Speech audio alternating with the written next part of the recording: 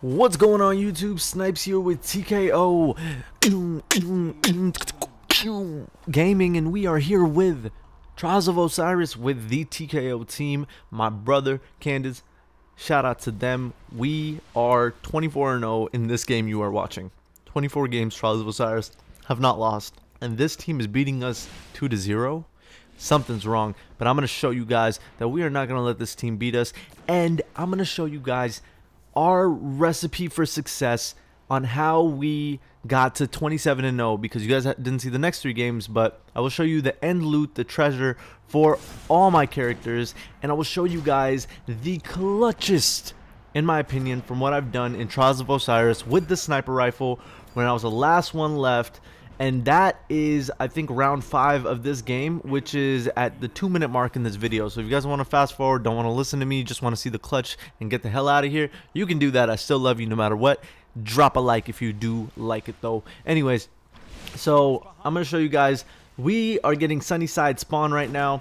And guys, they're like, just mirror your opponents. That is the key to Trials of Osiris. Make sure you mirror your opponents. Think as if you were on the other side, where would you want to go? Because if you played enough Trials of Osiris games and on Burning Shrine, you spawn on either Sunnyside or Topside.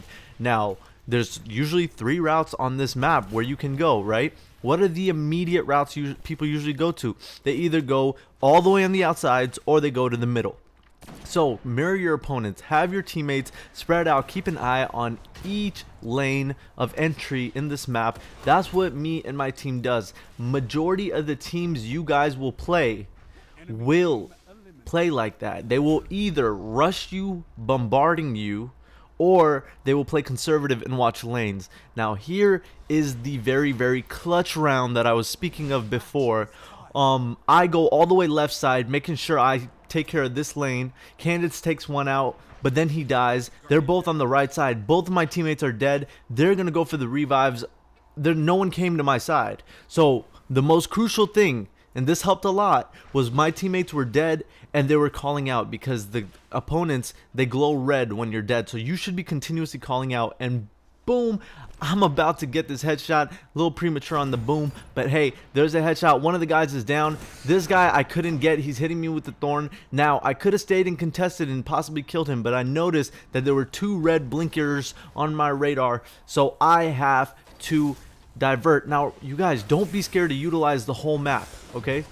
Knowing that their whole team is now alive, they can't see the red glowy thing for me, so they don't know exactly where I'm going at all times.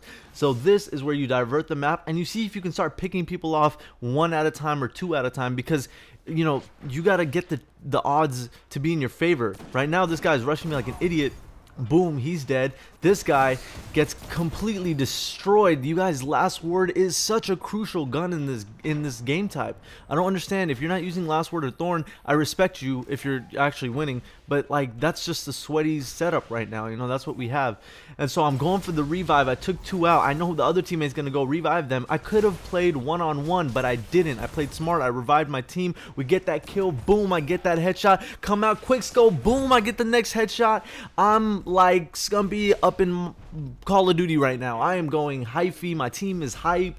Like, we needed that. Momentum is on our side now. Got 6 kills that round. It was so amazing. Like, if this was like what I wanted from Trials of Osiris, that adrenaline rush to clutch it for your team and then go on to win and stay flawless.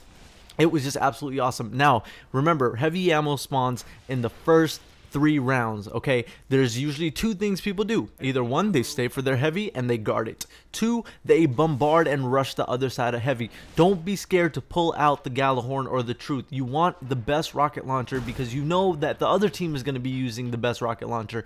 I do not believe that heavy ammo machine guns are a smart choice. Now, I failed with those Galahorns. I mean, oh well, whatever. We still win the round, but remember, guys, do not be scared to do quick swaps, and at the end of the round, go for the special ammo. Go for the special ammo. I'm going to say that one more time. Go for the special ammo. Remind your teammates to go for that special ammo so you have those extra extra bullets that can come really handy, let me tell you. Now I'm on my Warlock. This was the last character I'm running trials on. My first was my Hunter, the second was a Titan, and now the Warlock. And guys, I'm sorry, I just have to say it.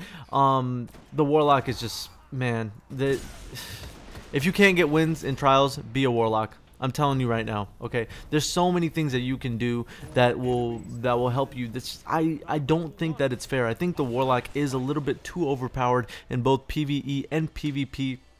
That's my opinion. If anyone takes offense to it, I apologize. But guys, I've played this game a lot, and I'm sure you guys have too. And I think the players that have really played on all three characters from the get-go can agree with me that the Warlock is pretty OP. But anyways, every class has their own perks, so I'm not dogging on any class. It's all good. All right. But anyways, here we are. First time going to the treasure chest with my Hunter. Now I showed you guys that game. It was on my Warlock.